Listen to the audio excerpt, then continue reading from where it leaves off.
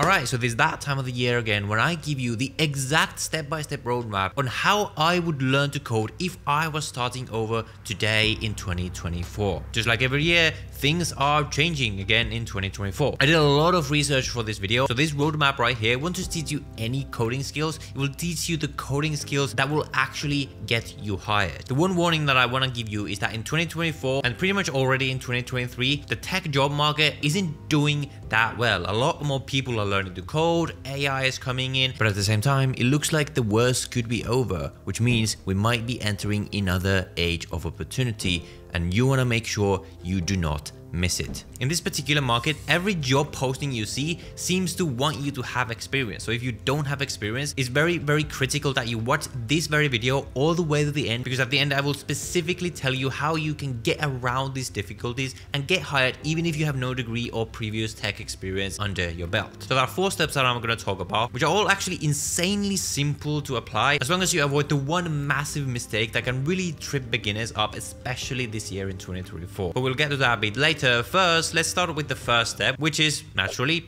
where should we start? So if you don't have any tech background and you might not even know much about programming, just getting started can seem very overwhelming. Believe me, I understand. Like, this is exactly how I felt at the beginning. But luckily you're here because I'm gonna tell you exactly what you need to do. The first thing you need to understand is that the most crucial thing is that you just pick something. You stick to it and you don't just keep changing direction every 2 months like many people do. So I found this guy on Reddit who had scraped data from 7 million programming job postings to figure out which are the most in-demand programming languages. And here's what he found. So basically this is the data. At the top is JavaScript/TypeScript, which are basically like very close relatives of the same language. Then we've got Python, then we've got Java, we've got C#, we've got PHP, etc, etc. So this pretty much confirms what I've always been saying on this channel, is that the top 2 languages to start with for beginners are still JavaScript and Python. And then once you've picked the language, web development is still today by far the most in-demand area of programming, very closely followed by data science, AI, and machine learning related applications, which I think are especially going to be something to look out for in the future as we enter a more AI-dominated world. So you cannot go wrong by picking either a web development bootcamp or a course with either Python or JavaScript, or alternatively a more like AI or data science focused one in, again, either of these languages. So then how do you know which course you should pick? If you're completely broke, I would just start with some basics on YouTube. In fact, I made my own Python beginner tutorial where in just 30 minutes I get you started with the Python programming language. I will leave that video down below in the description. But if you have some money, honestly I would recommend you invest into some premium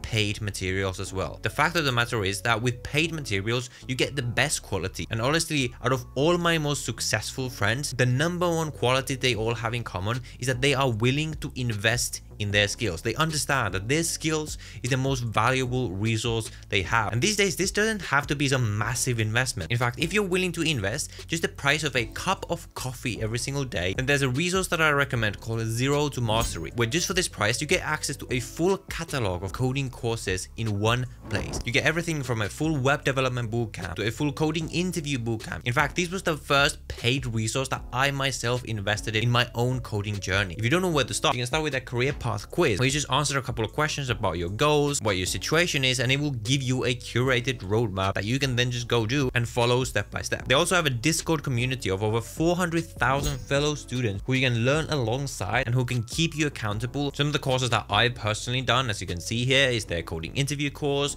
their React course, which is I think the best React course out there online. You guys know I always talk about learning by doing, and these courses, like, they understand that. They've literally crafted so many of these courses where literally you build as you go, and that's something that I really loved, especially about this one. They also have this Zero to Mastery passport that they introduced this year, where essentially it's like a streak system that allows you to like keep yourself going and like sort of gamify the whole system of learning coding, which is super exciting. And last but not least, they also have this new section called Zero to Mastery Project, where you essentially have just like full project ideas that you can go pick and build with full instructions. So literally just drink 1 less cup of coffee per day and you can afford this and you can go change your career, which is why I've been a partner of them for such a long time. So if you're looking to get started, make sure you go and check them out from my affiliate link down below in the description. Now, after you pick where to start, you have only one job left, and that is to keep keep going. This might sound like simple advice, but you'd be surprised how few people actually manage to do this. And to prove this to you, I found on Twitter this statistic of this, I think it's like 100 days of code challenge. And this is a graph of the amount of people who start the challenge by the date when they end up actually quitting. So out of this many people, only this many actually end up getting all the way to the end. So pretty much no one. So this shows to you how little willpower and discipline the average person has. This is great news for you because this is your competition. Like all of these people, they literally cannot even do the basics of just sticking to the process. I thought a lot about this because it is such a common thing. Like you start something new and you're super excited about this. Like all of you watching this video are pretty super excited about starting to learn the code. But then so many people just never end up finishing. And this is all related to the concept called the dip. And there's an idea that I got from this book called The Dip that talks about this idea where basically any new endeavor that you get into follows this same graph where at first your motivation is up here, it's really high. But then at some point very quickly you realize that the process that you have to go through is actually so much harder than you thought. So you enter what's called the dip, where basically your motivation completely drops because you enter this period of conscious incompetence where you realize just how little you actually know about tech and coding. But if you manage to get past this dip, the motivation actually starts to gradually go up again because now you actually start to get better at the coding. So while you still realize that yeah, there's a lot of things I need to learn, but the things that you've already learned give you so much confidence that yeah, I can do this because I was able to get this far so far already. But it is during this dip where 99% of people fail because 99% of people cannot push themselves to keep going when they don't feel like doing it. There's a quote by Casey Neistat: you can do whatever you want, but you can't want whatever you want. Even before step one, before you even decide where to start, you should really consider why is it that you actually want to learn to code. If it's just because it seems like the trendy new cool thing to do and you like saw some stupid YouTuber talking about it or something, that's probably not a good reason to do it. But if you have an actual underlying, like a strong why behind why you're doing it, like you want to use it to make money and improve the life for you and your family, that's a very good reason. Maybe you realize that software is the best kind of business that you can build in this day and age, and that is the reason why you learn the skill. All of these are excellent reasons, but make sure you think about what that reason is for you and keep that in mind when you enter this dip, because it will happen to you. It happened to me too, and it's only because I had a very strong why that I was able to get through that. So let's say you decide to keep going. How do we now get really good at coding as fast as possible? Well, there's one thing that you definitely don't want to do. You don't want to just keep on doing more and more courses. This is what most people do, and most people fail, so we know for a fact that this doesn't work. So some of you watching this will be at the stage where you've already started learning. Perhaps you've gone through some materials, but you still don't feel like you know any coding, or you can't actually code anything real, and you're really frustrated that you've done all this learning but you haven't still learned that much, and it makes you like really overwhelmed because you're like, well, how long am I gonna have to do this before I can actually do something? But luckily I have a solution for you. And to understand that, we need to understand a few things about the way our brain actually works.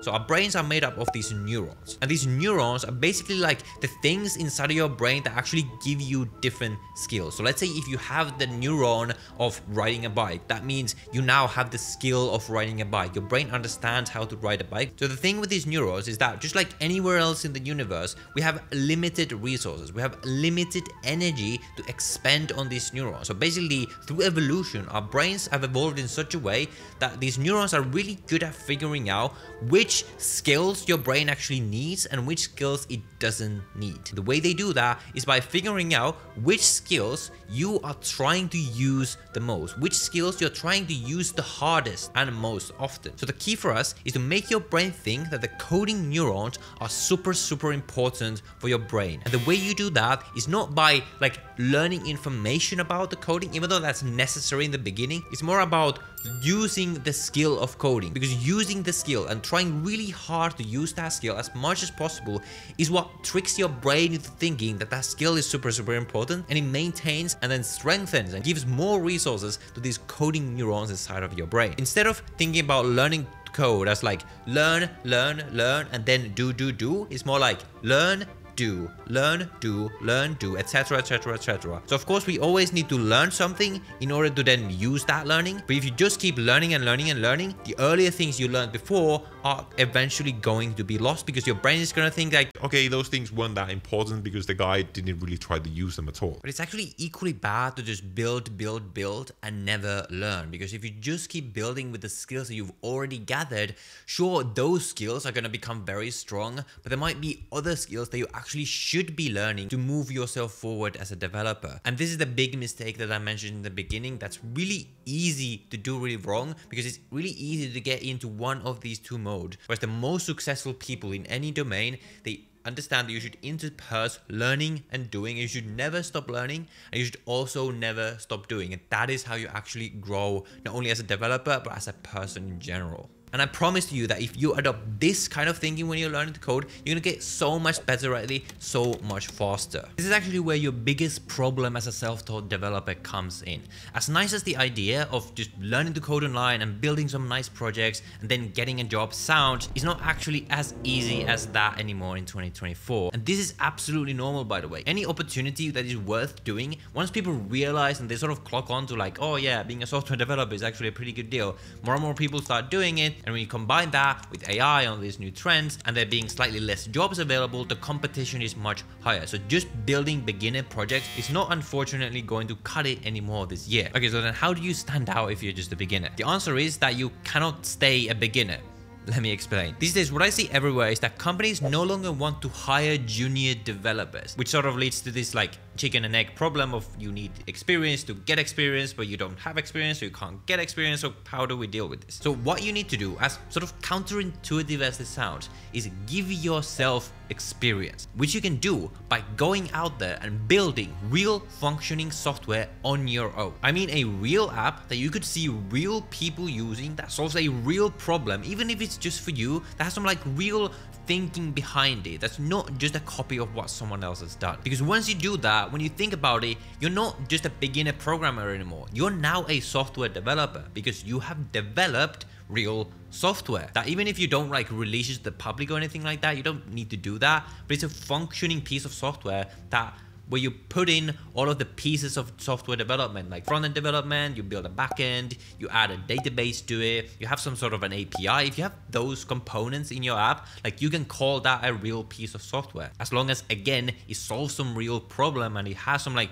thinking behind it. The last step is that you need to show your experience. You need to show the companies that you have experience as a developer. And you do that by putting this project that you built, this real functioning complex project, into your resume. That is going to get the attention of recruiters so much more than someone with just another to-do app or like whatever in their resume. And the other thing you must do is do not call yourself an aspiring developer. Do not even call yourself a junior developer, because as we saw before, companies don't want to hire aspiring or even junior developers anymore. They want to hire real developers, which you now are because you have developed real software. But basically, this is the process. The first step is always the most difficult, but if you just follow this process and you do all of these steps, I promise you, you will be able to do it, because I did it, so many other people did it, so why not you? But right now, you're probably quite overwhelmed at the thought of like building real software when maybe you haven't even started coding yet, and I quite understand that, which is exactly why you should not start with this complex project. You should start with simpler, more beginner-friendly projects to like learn the basics and sort of ease yourself to the process of building projects. And in fact, I made this video right here where I show you 3 very simple beginner-friendly Python automation projects that you can go build right away as long as you've learned even the basics of Python. Go add that video to your watch later, and I will be rooting for your success with coding in 2024. I'll see you later.